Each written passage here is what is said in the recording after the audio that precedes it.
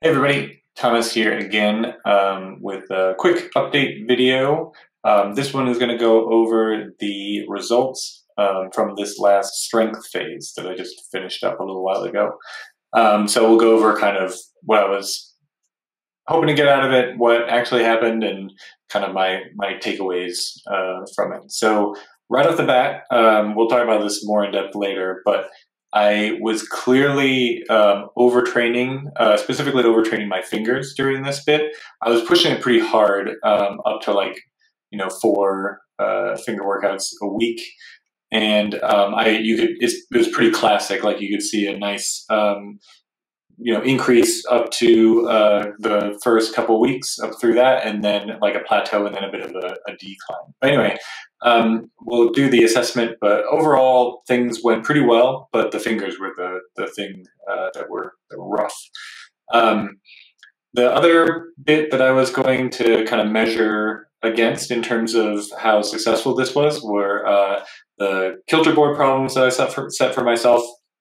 And that's back in the assessment video. But I had a few kilter board problems, some kind of power specific, some strength specific. And so I went back and kind of tried the strength ones again, just to see. I didn't make a huge amount of progress, but they definitely felt a lot better. A lot of these strength kilter board problems that I was doing were really shouldery and body tensiony, and those aspects of the problems felt quite a bit better. I still, like I said, I still failed mostly in the same areas, got a little bit further on a couple of them, but they feel a lot more possible. So anyway, I will go back and try them again too. It was just a quick session. So it was nice to have a little bit of progress even with that. Outdoor climbing, I've been doing a little bit more sport climbing actually, because summertime is a bit warmer, and we've been finding some cooler sport climbing areas, and that has been going pretty well. Again, it's kind of hard to measure just because they're trying mostly new stuff, so it's hard to go back and kind of compare how I felt before, but I certainly felt pretty strong, especially shoulder stuff and body tension stuff felt really good when climbing with other people outside.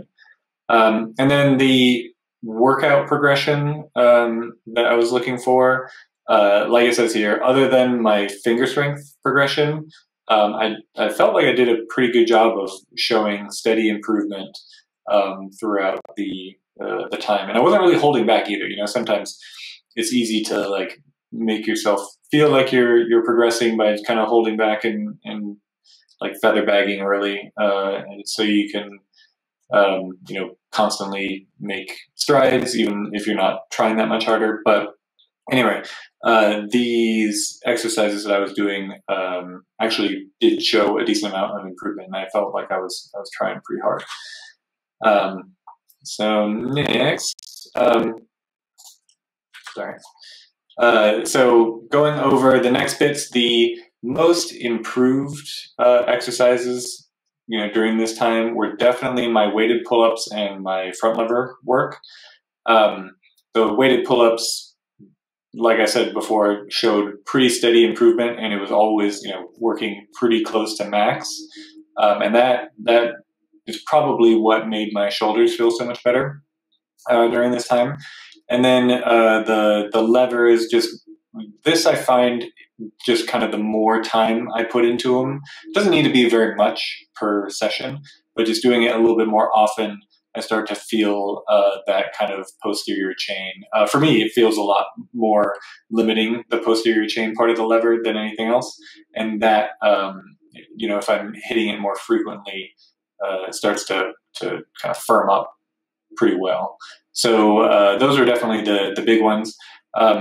The least improved were, weirdly, weighted lock-offs. I don't know if it's just me, but I always feel like I do a pretty bad job, or I'm pretty weak on this kind of long duration, like isometric stuff. I always feel like my shoulder is gonna like dislocate, when I'm just hanging there. It's just like gradually sagging a little bit more and a little bit more. But anyway, that kind of stuff is always hard for me, so maybe it's just motivation too. But so those weren't great. And then, bench, like I'm not a very strong bench presser, and this was mostly like a an ancillary exercise anyway, so I'm not too bummed about it. But it did notice it was tough for me to really push. I guess that's probably one of those negative bits about working out by yourself most of the time is, you don't have a spotter. I had a safety bar, so I wasn't worried about hurting myself, but you also lose a bit of that motivation and whatnot when you're working out alone. And then some of the exercises that I had on the list were a bit, like it says here, a bit too nuanced to really have measurable progress, but they started to feel, quite a bit better. So, stuff like, I don't know, handstand push-ups, it's hard to add in an extra rep there when you're doing it, but you can start to feel, a little bit more snappy when you're doing them, and like you're not just struggling to get through. Okay, so the actual results. So I did the assessment afterward, and we can see here what's going on. So the finger strength stuff first, I did, make a tiny bit of improvement. The reason it's like a pound off here is I changed my weight hanging system. I made a little thing to make it a little bit easier to hang the weights. So that's why the weights are a little bit off, was I wound up just changing that. But they're essentially the same as last time. And it was a struggle to get to this number. It felt real hard. So I think that is a pretty clear indicator that I was overtraining. And the thing that's frustrating about it, or, one of the big indicators of the overtraining, was that during my training phase, after about a couple of weeks in, when I was doing very similar things to the assessment, so like micro hangs, sloper holds, and one-arm training, my numbers during an actual training session were much better than this. I was hanging 9-10 seconds on the micro crimps. I felt pretty solid on the 45-degree slopers. It was probably 3 or 4 seconds. And then it's hard to know with the edge size because I was using a 15 mil edge. But I felt there were a couple of times where I felt, really, really solid on that edge. And it felt like a weird combination of conditions, and maybe it was more my skin condition than the actual temperature. But it felt like friction became an issue with some of this stuff, and it was a real struggle just to maintain that kind of half grip.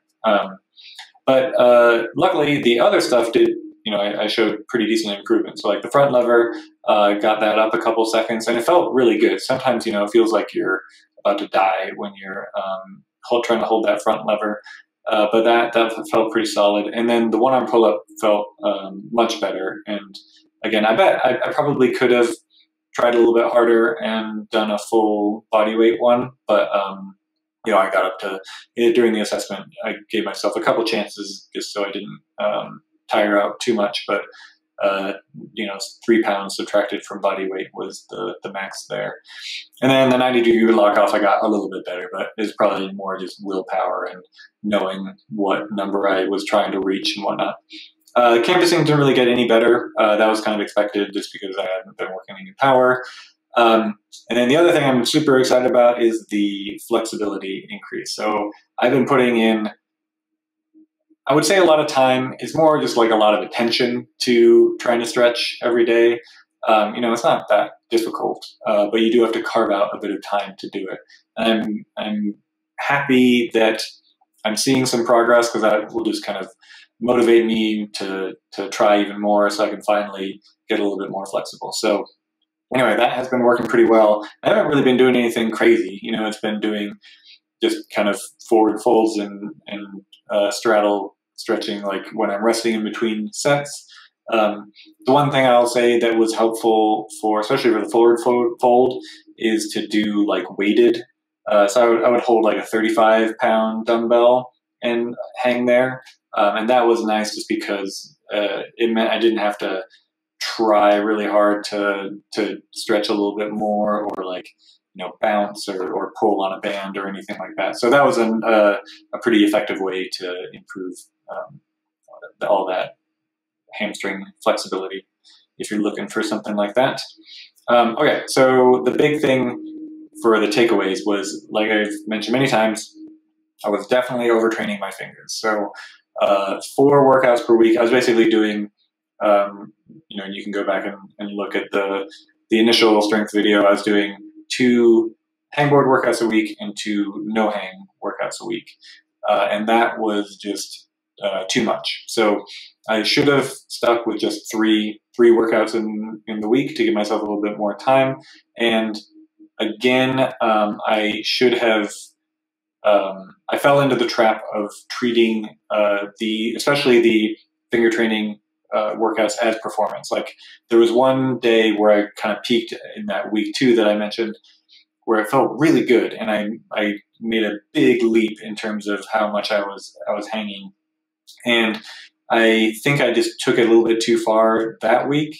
And then when I felt a little bit worse the next day, I was really bummed about it, and I tried to just get back to that hang. And I think I might have just tired myself out more. And then each subsequent week, when I was either not progressing or getting a little bit worse, it was just very demotivating. You're just thinking that something's wrong. You're just trying desperately to get back to that former number, and just getting all of that stuff out of your head, I think would have been a little bit more advantageous for me in terms of this. So anyway, it was good though, because I found my kind of tipping point in terms of how much I can train my fingers in a week.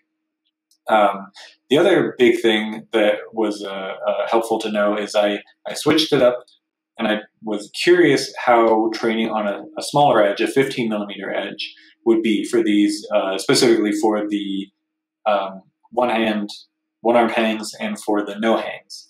For the no hangs, they were fine. It didn't feel that much different. Obviously, I couldn't do as much weight, but it felt very similar to the bigger edges. But for the one-arm hangs, it was interesting. It felt like a lot of the times my shoulder and my elbow were kind of the limiting factor, and it wound up giving me a little bit of kind of niggly injuries, or just things didn't feel quite right with that kind of stuff. So sometimes I'd be hanging, my fingers would feel okay, but there'd be something kind of weird in my shoulder or my elbow, and it would just make me kind of not want to try really hard. So anyway, I think 15 mils, at least for me, is too small, and I really like that 18 to 22 millimeter range. So treating kind of the like Beastmaker middle edge as the very upper limit, and then going down to 20, or if you have some random hangboard with an 18 mil edge. But anyway, that was helpful. It was an experiment. I got the useful results, not really the results I was hoping for, but now I can use that moving forward. The other thing I found is that the no hang training, and I've been kind of continuing that into this power phase, but the no hang training seems much more consistent in terms of improvement. With the one-armed hanging, I found that kind of like I mentioned, there are a lot more factors at play. So sometimes my shoulder would feel tired from climbing, the day or 2 days before, and that might become kind of a limiting factor. Or like I was saying, an elbow issue, or even just like, not getting the body position right or whatever. So anyway, that seemed a little bit more volatile, but the no hang training felt pretty, consistent week after week. And I was able to make very steady, like kind of this linear improvement over all of that. So I'm going to continue with that and see, at the end of this, I'm curious how much that will affect the final results. But it feels like something I want to keep in the rotation for sure. It's also just very quick to add in to a workout. You're at the gym, you do your normal climbing and whatever, and then you can go down and do a no hang workout pretty quickly, because you don't need all that much recovery time in between sets. So I really like that idea that kind of Eve Gravel talked about training his fingers pretty much every day, but not very hard every day. And I feel like the no hangs are a good way to kind of give them that short but effective stimulus that you want to do. And it's so much easier to measure. Obviously, if you've ever measured your body weight, you fluctuate so much day to day, depending on what time of day it is, what you've eaten before, all that stuff. It's amazing how much your body weight goes up and down. And that can, obviously affect your actual body weight hanging, but clearly like the no hanging, you know exactly how much weight is on there. And it doesn't change, hopefully, unless something strange happens to gravity. But, and then the final thing was during the strength phase, it felt like the balance between climbing and lifting was a little bit better. I was doing fewer sets and definitely fewer exercises as well. So it gave me more time to climb, and obviously I didn't need to dedicate as much time in the actual weight room. It felt like during the hypertrophy phase, I was just in there in the weight room doing random stuff, doing supersets of a bunch of stuff forever, and it took up a bunch of time and energy. And I mean, it worked. It was effective, it seems, but it felt a little bit more, felt like more of a chore, to do the hypertrophy stuff than the strength stuff, just because you can, you want to rest a little bit more, you want to give it your all, and you can limit your exercises to the stuff that you really care about. So anyway, that was the strength phase. Again, a bit disappointing on the finger portion of the assessment, but hopefully I can modify the power phase to avoid that overtraining.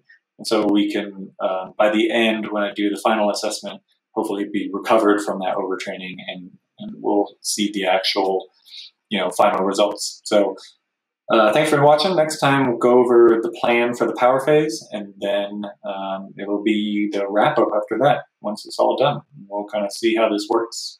All right. Thanks, everybody. See you next time. Bye-bye.